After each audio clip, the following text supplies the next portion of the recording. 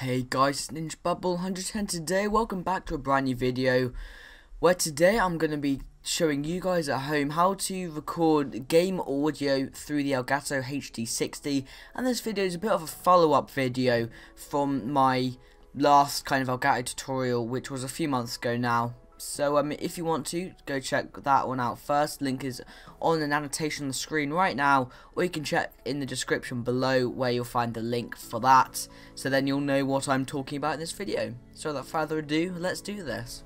So here we have the Elgato HD60 in all its glory, and you'll need two other things. You'll need a 3.5mm jack to another 3.5mm jack here, and you'll need one of these. And you'll also need an audio splitter, which I'll show you guys how to use in a minute and how it all fits together in a second.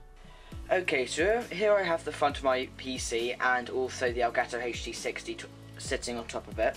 And what I will want to do is take out my headphones from there, and I'll just leave them there for the moment. And I want to put my 3.5mm splitter, or my audio splitter, and I'll just put it in there. And then these will be basically what it splits off to. So you want to get the 3.5mm jack to the other 3.5mm jack and just plug that in right there.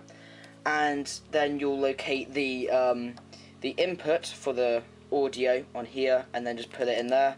And then voila, that's basically all you have to do on the hardware side of it. But however, if you want to hear the game audio yourself, you'll have to get your headphones, like this bit here, and you'll want to plug it into the other audio jack here, and then you'll be able to hear the audio yourself, as well as the Elgato, and it will also record it, which is pretty awesome. Now I'm going to go inside the Elgato software and show you guys what you have to do next. So here we are inside the Elgato HD60 software, and as you can tell already, the preview is disabled for inception purposes.